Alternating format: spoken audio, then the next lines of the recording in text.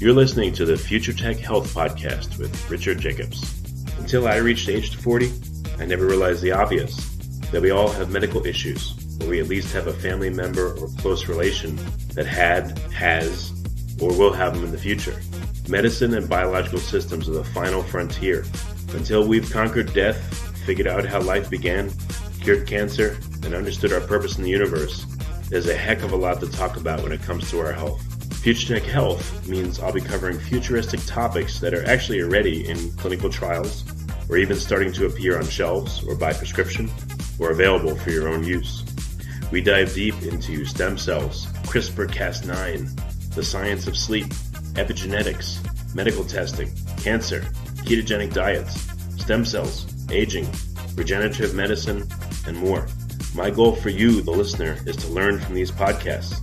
You may very well learn something that may change the course of your life for the better, steer you towards a new career, or give you insight into addressing a serious medical problem. Remember, however, this podcast and its content is informational in nature only. No medical, tax, legal, financial, or psychological advice is being given. If you enjoyed the podcast, please listen, subscribe, like, and share it with friends. Thank you. Hello, this is Richard Jacobs with the Future Tech and Future Tech Health Podcast, and I have Dr. Samantha Nazareth. She's double board certified in internal medicine and gastroenterology / hepatology. She practices in New York City. She's a noted researcher, writer, and speaker on nutrition, wellness, and the microbiome.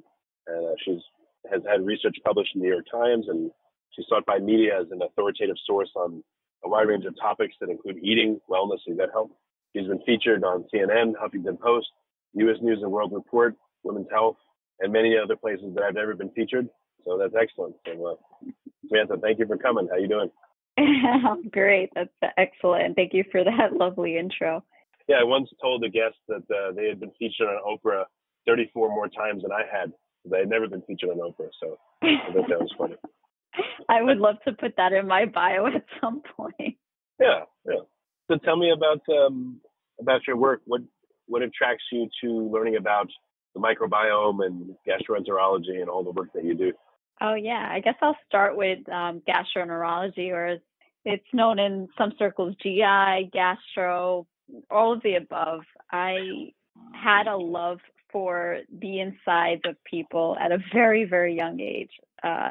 Sounds very creepy, but I definitely was the little person always on, using that operation game, and even like on school trips going to like museums and whatnot. I was in gift shops buying skeletons that you can create and build and put organs inside, and also like even eating breakfast on top of placemats with organs all over the place. So it wasn't, needless to say, I think nobody in my family was that surprised when I went into medicine.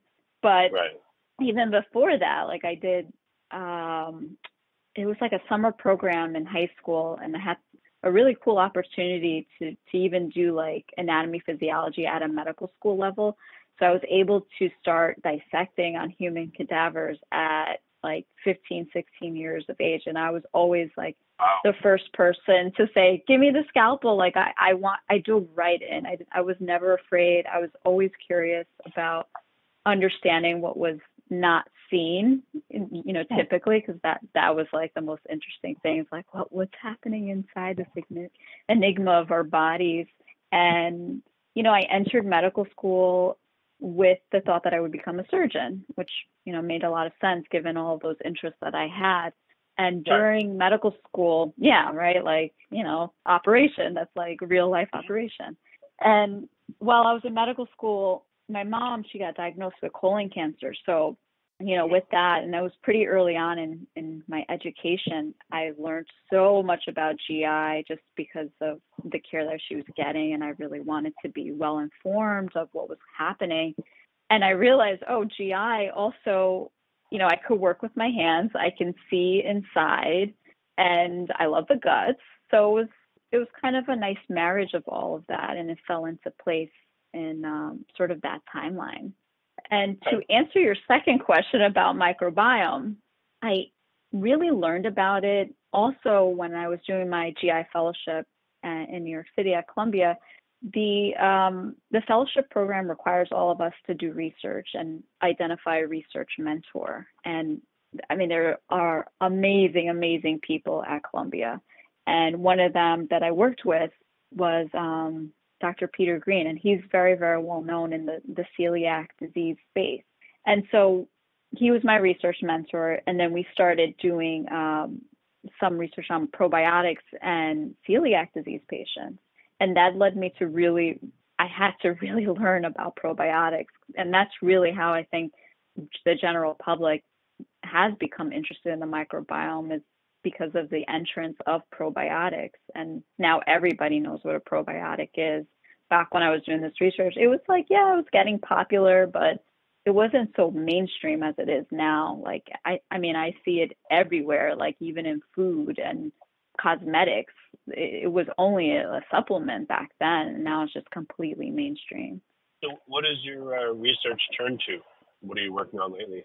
I'm more clinical now. I used to do a lot more back then, but now it's straight. I'm just like, the doctor that you see in the office, seeing patients and doing procedures and clinical care at this point. Okay.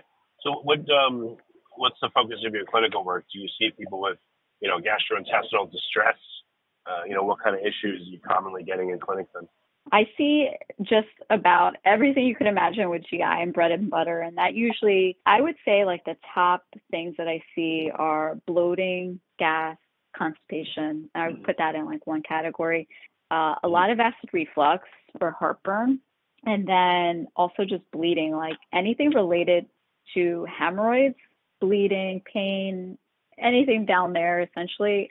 Those are probably the top three things that I would see on a majority on a day-to-day basis. Yeah, one thing interesting I've seen with bloating and, gas and all that, a lot of people seem to be prescribed proton pump inhibitors, and it seems to be the opposite of what actually works. I had one nutritionist that recommended I take tablets of HCl. It was literally like not pure hydrochloric acid, but it essentially would increase the stomach acid. And he told me that a lot of the proton pump inhibitors and, Maalox and things like that, they decrease stomach acid, which makes it even harder to digest things. So it's going the wrong way. And I noticed, like, for instance, when I would take, these HCl tablets, that it would help much more to, when I had stomach distress.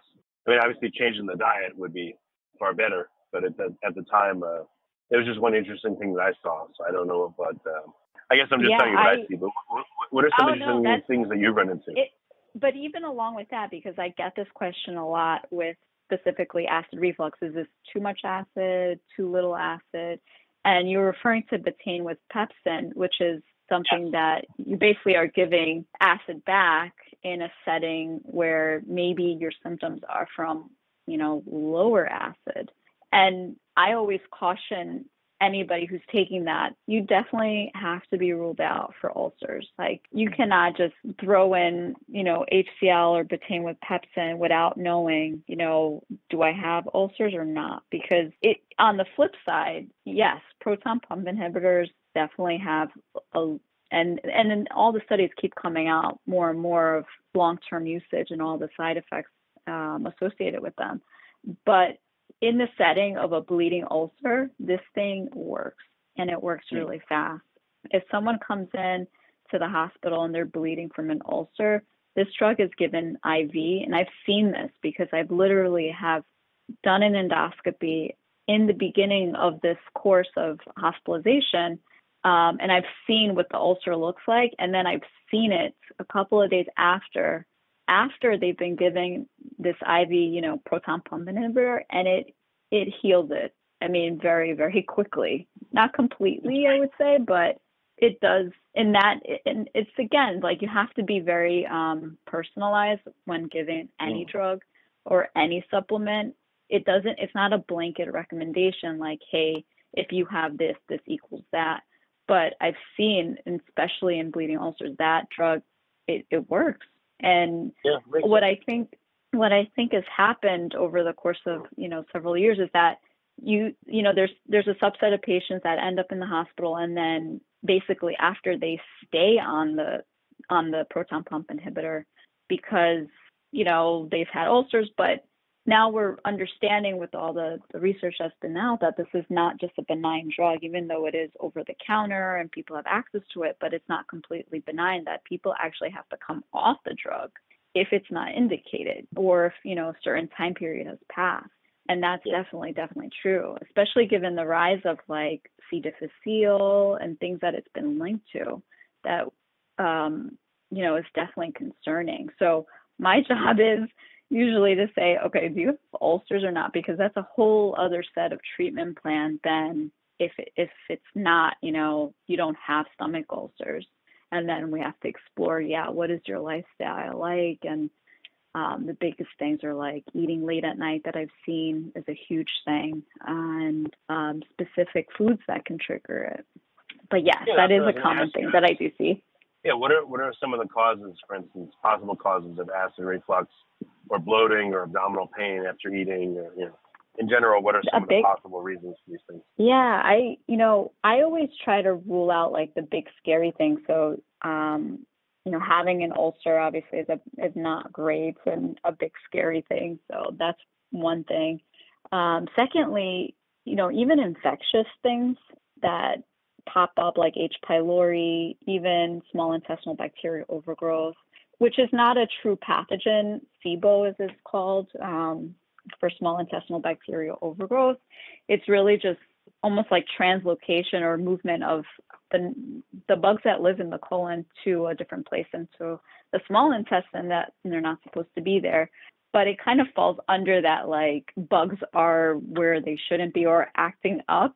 Those things have to be ruled out as well. And then, if all of that is ruled out, then lifestyle factors like eating late at night, even certain foods that just take a long time to digest. Usually it's like fried fatty foods that just hang out in the stomach for a long time. And this I've always seen, even doing really early morning procedures. When I do an endoscopy, obviously, we tell people that they have to be without food for 8 hours. But in some people, even 8 hours, I can tell that they had pizza from going inside. Yeah, it's like, and it obviously doesn't look like, a slice of pizza inside, but I imagine, right, my surprise, like, oh, I know what toppings you had last night. They would have been able to say, that's from Delmonico's on 12th Street. Exactly, right? That would be completely creepy, and the patient may be running away from me immediately. But every time I've seen something like that, it's always something fatty, greasy, pizza-like that they ate the night before, even despite clearing, having the 8-hour window of not eating. So why do you think that happens? Why do, those fatty, greasy, fried foods do that? Why is the stomach emptying so slowly? What's going on, biologically to cause that? Some people, it's, just generally, it is not harder, but it is slower for that specific food category to pass through the stomach generally. But then if you add another layer of, well, what makes it even more delayed, or what makes the transit, that's like a fancy way of saying it, the transit time or the movement time of the intestine smaller. And biggest things, I would say, one is diabetes. If the sugar is not controlled, that heavily affects transit time or the movements of the stomach, and even, further down in the colon. And you can imagine, like, the sugar, diabetics have nerve issues, right? Like if you have tingling in the bottom of your feet, what's called neuropathy, it could affect your gut. It makes sense because the gut has lots and lots of nerve endings, and it's basically under control from these nerve endings to move. So just like high sugar can affect the nerves on the bottom of the feet, they can definitely affect the nerves up and down the intestinal lining. So there's that. And then a big one that I see are medications. Well, quick question. So have people observed clinically that people with diabetes tend to have, in general, slower gastric emptying and slower transit time through their digestive systems for any kind of food? Not all diabetics, but there is, yes. And then that diagnosis is usually called gastroparesis. So, and that's something that is well known within the medical community. Yes. So maybe what happens when food enters the stomach is that you said there's a lot of nerves there. Maybe there's signaling going on. The stomach is analyzing what's in it, signaling ahead to the small intestine and to the rest of the digestive tract and saying, we're not going to send you anything for a while. We've got to eat away at this. We have a lot of work to do. Yeah. Do you think that that's going on? I mean, well, even from throughout the digestive tract. The minute that you know that food is coming, there's a whole coordinated system of eating, from salivation to basically preparing for the entrance of food. So you have that, and then you also have the taste of food. Obviously, you even know, like, if someone's sugar is low, you give them some candy, and that just hits their tongue, and that immediately affects their sugar. So even the taste of food, your body is knowing, okay, what's going to come down, and it really signals it as basically the macronutrients, which is carbs, fat, and protein. So your body is already aware of what's coming down. Now, the stomach's ability to stretch is also a signal to the brain. So if you think about it, like, the stomach is kind of like the size of a fist sitting, but it's allowed to stretch from that point, like from that little fist. You can stretch it like a balloon if you just you could see, like, those people that do all those eating contests. I mean, they can eat a lot because their stomach is allowed to stretch a lot. But there's signals that go from that stretch to your brain to say, okay, stop, this is uncomfortable, I'm full. And even signals going down like, I'm still hungry. So there's just constant communication from the minute that food is even presented, or the thought that you're going to eat, all the way down to as it enters down. And then even as things are in the stomach, there's kind of a final sweep too, called the MMC, or the microeating motor complex. And it's like, I always think of this as, the Roomba, those little cleaning things that you can set free in your apartment. It's kind of like that. It's like the final sweep. Like, it's going to go around and, like, clean up the things that maybe you didn't see, or just get everything down where it should be. It's like that. It's a final sweep of the digestion, the stomach, to move things, sweep them along into the small intestine. So you can see, like, all of that is so coordinated with nerves, pathways to the brain, and that is so coordinated in that sense that, we don't think how hard it is to eat, but our bodies know how to do all this thing in the process. What do you think would happen if I ate a standard meal, and then I looked at a piece of pizza and I thought to myself, I'm going to eat that. I'm going to eat that.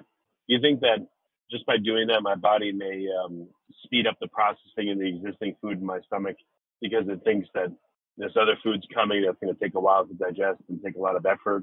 I mean, what do you think that would do to me, in terms of how fast I digest? I don't think it would affect it. I'm just thinking, like, you could override your signals clearly if you're, if you think and your body's like, I'm full, you could obviously override it because a lot of people make room for dessert. But I don't think the body would clear it faster knowing that the extra food is coming. That would be really hard to study, but I don't think that it would do that. Yeah, I just wonder because, again, you're getting visual signals, and, like, people will salivate before they eat, or if they think about food, like you said, it starts a whole chain of reactions. So there's a gut-brain communication here that's happening. So I wonder if you eat a meal and you eat dessert first, what that would do to you versus eating the proteins and the carbs and all that stuff first. I just wonder what having this in the presence of that, having that in the presence of this, or not in the presence of it. I would think that all those things would inform how you digest and maybe change it, but that's just speculation. Yeah, I mean, we know this from the absorption of sugar, really. Like you were saying, the dessert first. Like, if you do dessert first with nothing in your stomach, the sugar does get absorbed faster than if you had something sitting in your stomach and then you had dessert. But in terms of digestion, there's really there's not like a quicker way to actually move things along. There are medications that could do that, but just from like a mind-brain type trick, there's really none that can do that to make things move faster as you're eating. The other thing too is most people are rushing, not really in that frame of I'm going to sit down and eat. And that kind of speaks to the sympathetic and the parasympathetic nervous system. And even with that, like the sympathetic is basically I got to do a lot of things. I got to, check my iPhone. I got to do all these like tasks and read emails and everything. That's sympathetic. Before that, it was like, I'm going to be chased by like a tiger out of the cave. And then the parasympathetic is, okay, it's rest and digest time. It's time to eat. And I have to admit too, I mean, I'm probably not in a parasympathetic state every time I'm eating, just because of, well, one, I'm in New York City, so it's really hard to do that. But you understand what I mean in that sense. Yeah. And that also affects digestion, because that parasympathetic sort of mind frame is helpful for digestion and the normal processes of digestion, which is different than sympathetic kind of mind frame, which is not meant to rest and digest. It's meant for you to like kind of be on adrenaline. Well, so, I mean, here we go. So now we are saying that your mindset does affect, your eating experience. So, yeah. Have you seen any studies that show eating with a certain mindset, in a relaxed state, in a stressed state? I mean, I've experienced this myself. That I think there's got to be a correlation. If I'm stressed, I may not want to eat, or I may want to eat. If eating makes you feel better. Or, again, I may not want to eat when I'm stressed. Or if I'm stressed and I eat something, I may get indigestion when I normally wouldn't. So it definitely does seem like, the condition of your nervous system and your thoughts and all that affects, the digestion process. In that sense, yes. If you've already eaten and you're trying to trick your body into eating more, that's a little bit harder to do, because once you're kind of in the mode of eating, it's a little bit difficult. But before you eat, getting into that mind frame, and even while you eat, and that's sort of something that we've kind of strayed so far from, like eating in a group setting and taking the time, these more than half hour even lunches, longer than that, like that's so rare now. Well, what about physically what you're eating? So what happens if I eat, a slow digesting, if I just eat meat, I just eat like a steak for lunch, that's it, nothing else, versus a steak with like a big side of vegetables. The vegetables, legend has it, digest a lot faster and move things through the digestive system faster than meat. So what happens if you have just meat, or if you have meat and vegetables? What does the combination of vegetables make the meat move through faster, and therefore it's less digested than it otherwise would have been? Have you seen any studies that look at this? No, the only thing is really the feeling of fullness. Obviously, with the veggies, you're going to feel fuller a little bit faster than if you just had the meat, even though meat is on itself is full. It's pretty filling. But in terms of movement, it's really shown, specifically for vegetables, because that really highlights fiber, that yes, if you have fiber in your diet, then your transit time, more so than kind of the downstairs portion, like the colon, is faster, just because it helps move things along. But in terms of like affecting absorption, no, but it will help move things along if you have fiber added. Oh, all right. So what about, why would it help things along if you have fiber added? Or if I'm going to take a probiotic, should I take it before my meal, after my meal, during my meal? And why would one of those ways be better than the other? So probiotics. So this is, it's interesting because one, there's been some studies that show that even the probiotics that you take don't even stick around. So it's one of those things of, does it make a difference of when you eat it or when you take the supplement?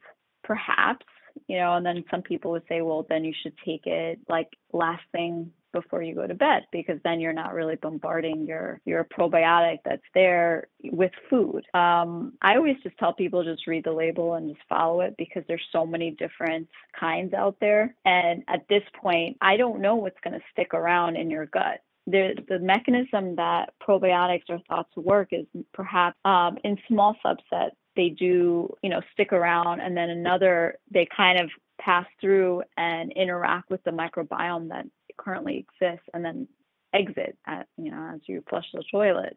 So, does it matter then what time of the day, with food or without food? I would say just follow what's labeled on the bottle, because it depends on how they've manufactured it to be delivered inside the body. And now that there's so many different forms of probiotics, I can't even just say it's a pill form. I mean, there's powders and there's liquids, there's everything. So it's even harder to kind of say that in a broader sense.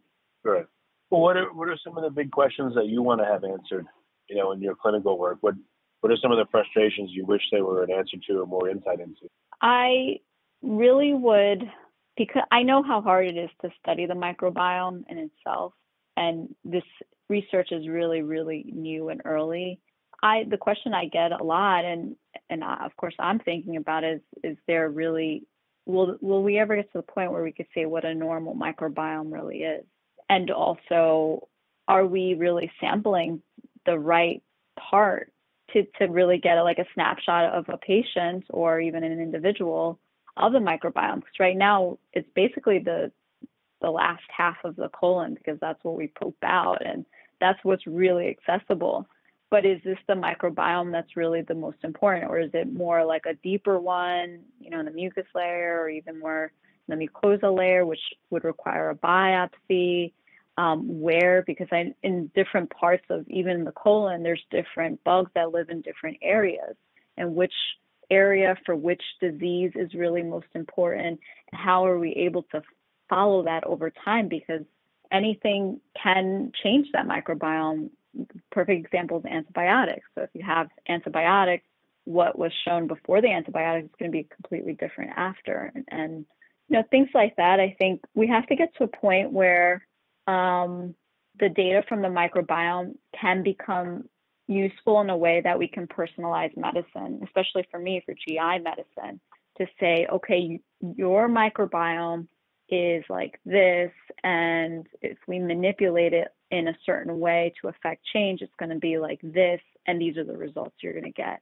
I mean, that would be really cool for me, because then we're really moving away from pharmaceuticals and highly, highly personalized, in some circles call it precision medicine, but very individualized, personalized care based on basically just your bugs and the bugs that have been living with you. Yeah. Do you know of any research that you're waiting to hear the results of that would shed light on some things you're interested in? I really like the whole fecal transplant space, and there's a lot of clinical trials that are being done outside of C. difficile. So at this point, the only FDA-approved indication for fecal transplant, that's literally just transferring poop from one person to another, is for C. difficile that hasn't really responded to any antibiotics. But of course, now that microbiome is all over the news, it's really linked to everything else too outside of the GI tract. I mean, it's been linked to mental illnesses, also cardiovascular disease, metabolic diseases, so much more beyond that you have to wonder, well, if the obvious question is, if you just transfer a healthy person's poop into someone who wants to change one of these things, well, what would happen over the long term? And even beyond that is, how do we affect people when they're first born? Because that's when we know that the microbiome is changing like heavily, and becomes more stable later on in life. So it's like twofold. Can we do something if someone is an adult and manipulate that? And is fecal transplant the way to go? And if so, then, we have to wait for the studies from the clinical trials to come out to say that, one, this does affect something and it's safe. I mean, those are the biggest things, that it's efficacious and it's safe. And then also, what population can this be applied to? That's really, it's really necessary to get that kind of data, is how many people, how many participants were in a study like that, and can this be applied to everyone, or is it supposed to be applied to just certain people? And it's so new in that sense, but that's something that I'm looking forward to see the clinical trials that are doing fecal transplants outside of that indication of C. difficile. Yeah. No, that would be interesting. I mean, it's there's a lot to figure out. Mm-hmm. I've heard that it's not just the microbiome in our, in our guts. I mean, there's a virome, there's parasites, there's fungi, there's yeast. I mean, there's so much in there. Archaea. And I think it's a really beautiful story, I think, of the microbiome that we have. If you think about it, these bugs have been on this planet for way longer than human race entered sort of the existence of Earth, and how, our species have evolved with these organisms that have been here before. They're way more adaptable than we are. They change, they cross, they share DNA with each other. It's quite incredible how crafty the microbes are, but that it's not just us, that we evolved with them.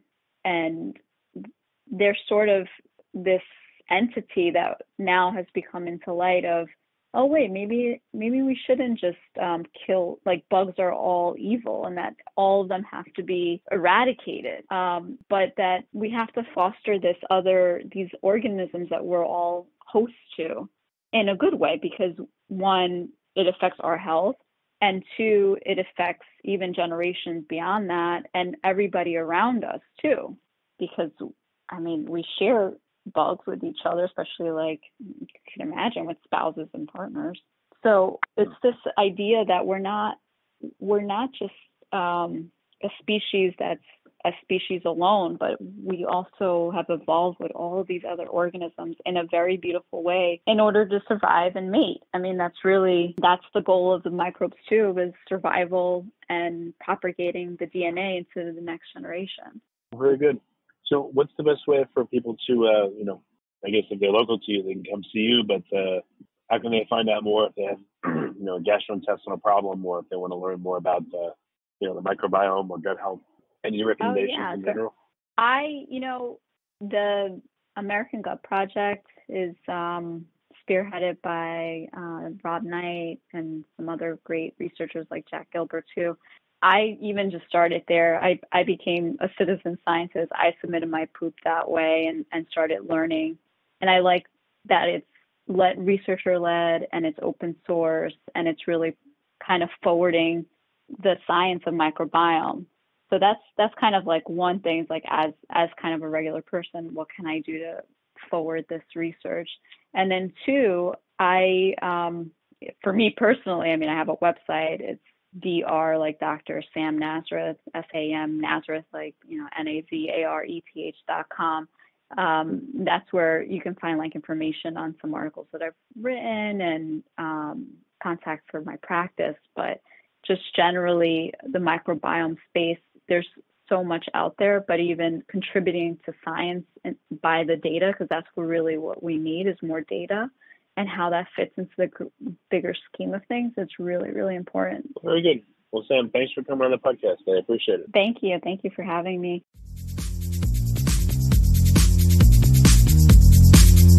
You're listening to the Future Tech Health Podcast with Richard Jacobs.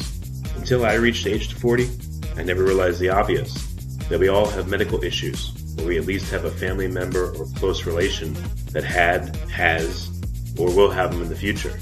Medicine and biological systems are the final frontier. Until we've conquered death, figured out how life began, cured cancer, and understood our purpose in the universe, there's a heck of a lot to talk about when it comes to our health.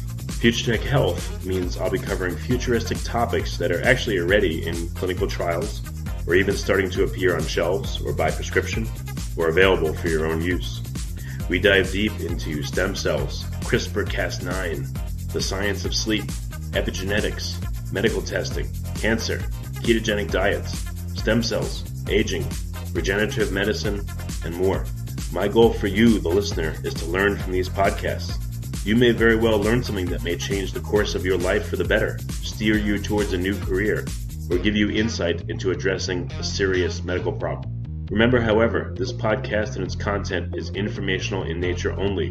No medical, tax, legal, financial, or psychological advice is being given. If you enjoyed the podcast, please listen, subscribe, like, and share it with friends. Thank you.